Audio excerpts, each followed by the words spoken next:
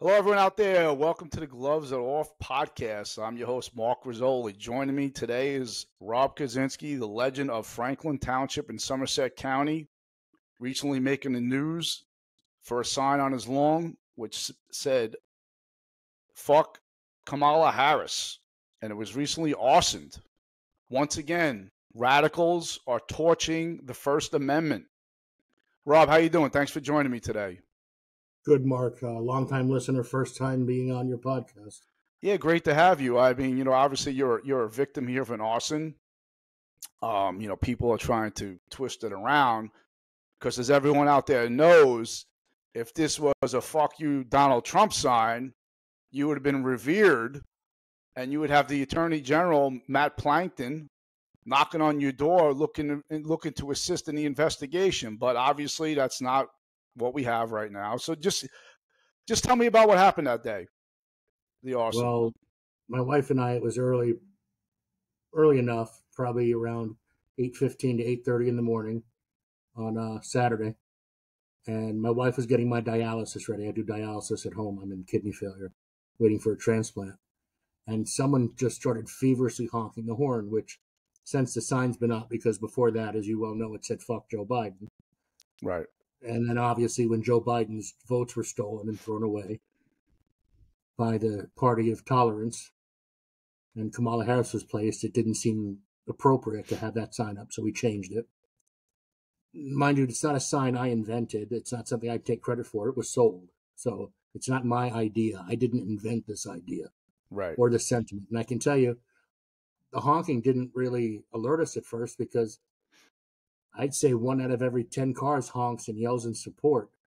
And there are 1 out of every 100 that have the F word for me. So for something that offends so many people, it's awfully ironic that that's the word they choose to scream at me, who's not a political figure or a person within the realm to be judged at a crucible. But back to the story, as we woke up around 10:15, 10:30, someone feverishly honking and pulling in the driveway. And then there was a knock at the door and someone frantic saying, "Your sign's on fire, your sign's on fire." And my wife went out, looked, and said, "Should I go out there with an extinguisher?"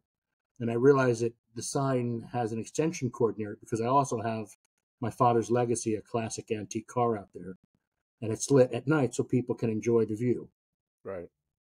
I didn't want her to put water or use the extinguisher anywhere near the electrical, that could be an issue, which, as she had told me, was already unplugged and turned off anyway, but it still somehow tripped the breaker in the house, meaning it was coming up, the extension cord.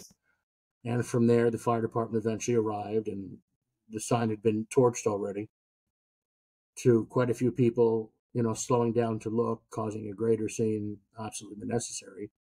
Well, listen, obviously you put the sign up. It's freedom of speech. You understood when you put the sign up, you were going to get some pushback on it and support. I mean, let's face it. There's two sides to this, right? You have the people who are against Joe Biden and Kamala Harris. You obviously you're a Republican. Sure. You love America. Absolutely. And it's your constitutional right to put that sign up, regardless of what people think about it. No one has a right to start doing flag burnings on your lawn again. I mean, absolutely. Do we have the new Klan showing up now in New Jersey? Is the Democrats are resorting back to their roots of flag burning and all types of burnings on people's lawns? That's the question that should be asked. But to me, go ahead. It's that in Franklin, the Klan was fairly prevalent. And if history's taught us anything, that it was fairly prevalent in Franklin, is that it was also fairly prevalent in the Democrat Party.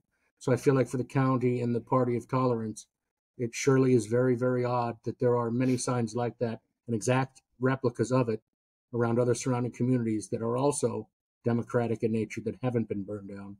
So I don't know if it's that other areas are more respectful of their neighbors.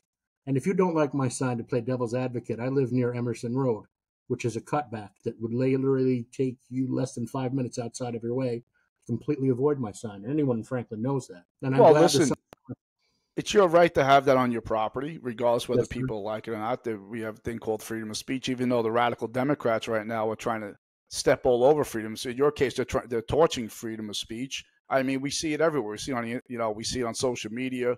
Facebook, Instagram, TikTok, Twitter, now X. Yeah.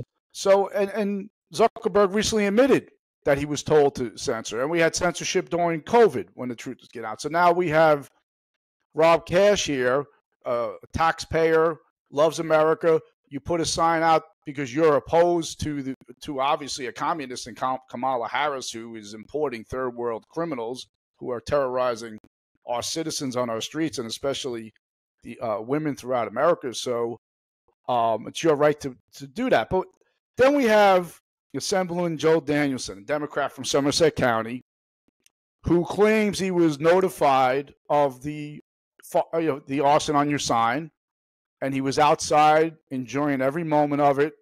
He even recorded your sign burning while operating his vehicle. I hope the police department in Franklin will be issuing him a summons for a cell phone while driving.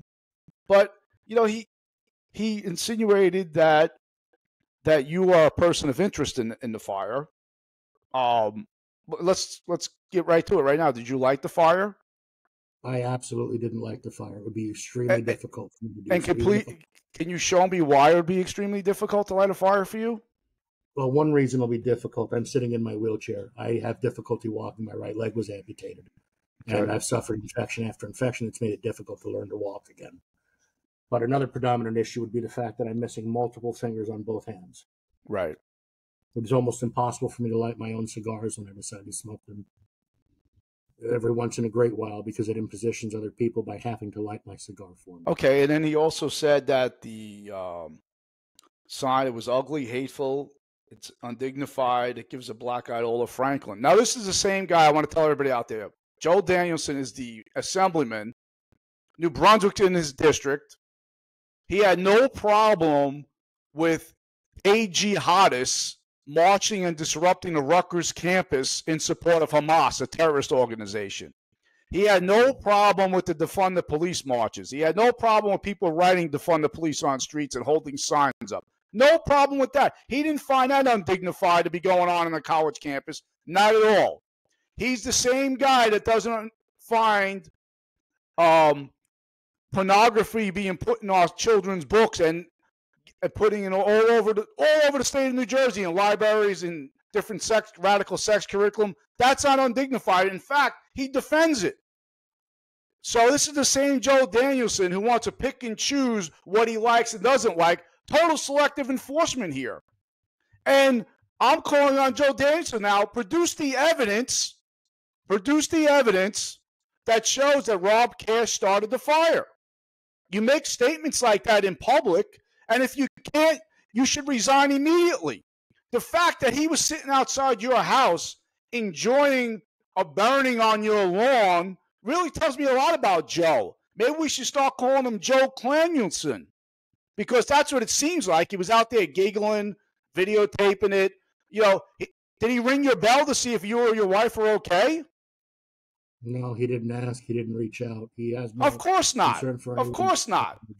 Of course not, because Joe Danielson is a radical Democrat who puts party ideology before public safety.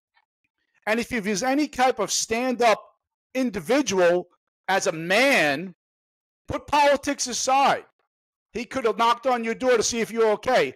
Instead, he was outside having a grand old time with a local reporter laughing about it. I assume you since watched the video. Did you since watch the video that he posted laughing? I've watched it. It's too upsetting and hurtful to my wife, who somehow thought that even if you were elected from a different party, you represented all of us. And sadly, that doesn't seem to be the case with Mr. Danielson. He seems to care more about party identities and party politics than he does about his own constituents. Whether or not you agree with my sign, that's up to your own opinion. I won't try and sway your mind with violence no more than I expect you to laugh at someone trying to sway mine with that same violence. Arson is a felony for a reason. Well, the fact that it's done on your lawn to burn it, you could call it a hate crime. There's a lot of crimes that could be put on this incident. But here we have, once again, in Joe Danielson, who's 100% a radical. I mean, his partner in crime is Senator Bob Smith recently, they banning banning gas-powered blowers. I mean, this is his priorities here. In New Jersey is a state where everybody's struggling. We have tens of millions of dollars being used to finance and incentivize illegal immigration, all their sanctuary state policies. But yet, Joe Danielson could care less that something on your lawn was lit a fire, and all he did was sit and laugh about it and have a grand old time in front of your home and not even check on one of his constituents. Because Radical Joe rather support his radical ideology than worry about a taxpayer like yourself who is disabled. I mean, how did he know like someone didn't harm you or your wife prior to setting that fire? No one knew because no one even bothered to check. And if it had tripped the wire or caused worse damage in the house and I was already attached to dialysis, I could have easily lost my life. The dialysis is attached to a catheter that goes directly into my heart. It's very difficult to connect and disconnect. My wife has had extensive training to learn how to do so. I also have the lack of ambulation, which makes it difficult to run away from a fire. I don't think fires are a joke, and especially someone who claims to have a previous knowledge of being in the fire department. Wouldn't you stop and try and help? Right. Wouldn't you stop and try and put the fire out? I used to be a volunteer fireman before I lost my leg in my community in Pennsylvania. It didn't matter if I liked you or disliked you. If I saw you needed help, I helped. Listen, like, you and I previously said, regardless of whether you like or dislike the sign, that's your right. We live in America. It's free speech. Sure. But the radical Democrats are attacking free speech. It's only free and it was on full. It was on full display by Joe Danielson how much they're enjoying and attacking free speech. Correct. So listen, people may not like your sign, but I'll tell you what, Rob, I have a lot of respect for you for putting that out there. I'm a former Democrat, and all Democrats, I say, who love America are becoming Republicans. Sure. I agree with that. The party has been hijacked by insane individuals with policies and encouraging political violence, which you're a victim of. Correct. You're a victim of political violence, whether people don't want to admit it or not. After our mayor had reached out publicly on a publication in the local area saying that perhaps the sign would be insightful, and there's no reason with what had happened with former President Trump, there was no reason that you would want to continue to incite people. My sign didn't incite people. He tried to preach to me that it would cause some form of unrest and that I was creating political violence, when in fact someone created it against me. I'm the victim. We've begun to victim blame again in this community, like with the old adage, they were in the wrong place at the wrong time. But they were walking across the street to buy groceries and they got murdered. That's victim blaming, and it's disgusting. Of course, it's selective enforcement. I still maintain if you had a "fuck you Donald Trump" sign, this would be totally a different story right now. You would have the Attorney General involved.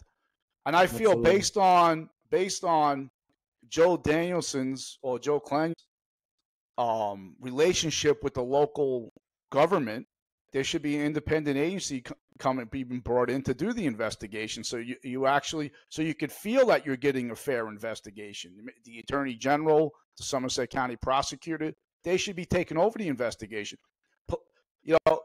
Hate crimes like this, political violence should not be tolerated. Unfortunately, right now in New Jersey, we have the evil Phil Murphy as our governor. We all know all about him and his beliefs. He puts party ideology before national security and public safety. Exactly. And to speak more to that, when the sign initially had said F Governor Murphy, I didn't have the word fuck completely spelled out. It was F, ampersand, and an exclamation point. And I received more pushback for that because it was during COVID. Right. And the mayor sent, I can believe the mayor or another local elected official sent the goon squad of the police department out and said I had to move the sign. And I said, no, I don't, because I'm an informed and educated voter. And then they suggested I should move the sign. And I said, it's not being moved. It's a political sign. And then they went away for a while. But then when it said, fuck Joe Biden, they showed up again the next day. And they tried to bring out the codes division and say, it's a giant fine if it's too close to the road. And because I'm fairly well educated, I like to assume and hope so, and I work hard to be so, I read through all of the policies our beautiful Franklin Township has and realized I was well within my First Amendment rights and my local rights to put a sign up with whatever I want it to say. It's not threatening. It's not pornographic in nature. It's the F word. Fuck your feelings and fuck Kamala Harris. The sign now goes back up.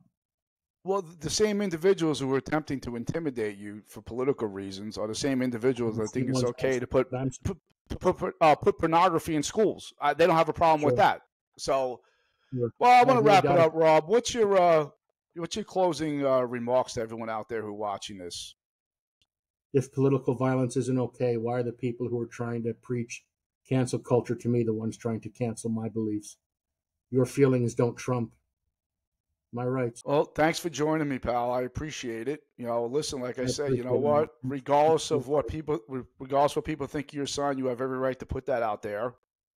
And I hope people push for the proper investigation to be done there. I mean, as a retired detective, the first person I'm going to question is Joe Danielson. Who called you? How did you know? How did you know about it? I mean, you got to the scene very quickly enough to where you could videotape it still in flames. He was here before the police department, fire department. Right. I live very close to the municipal building. Right. So there's a lot that has to be investigated here. But as always, I just want to thank everyone for joining, and please subscribe and share. It's Mark Rizzoli for the Gloves Are Off podcast. Remember, God bless America, and back to blue.